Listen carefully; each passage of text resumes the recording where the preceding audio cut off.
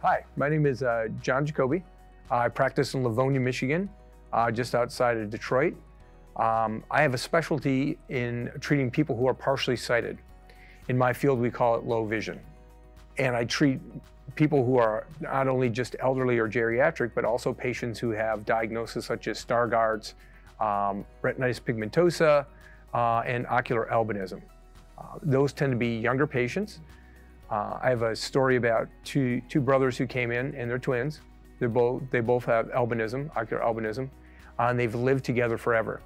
Until one of the brothers decided he fell in love and he was going to get married. The other brother panicked.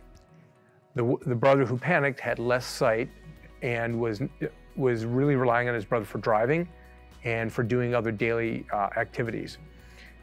So to get him some new confidence in life, the more sighted brother brought his brother in, and we fitted him with telescopes, and now he's living independently. He got his driver's license for the first time at age 44 and couldn't be happier.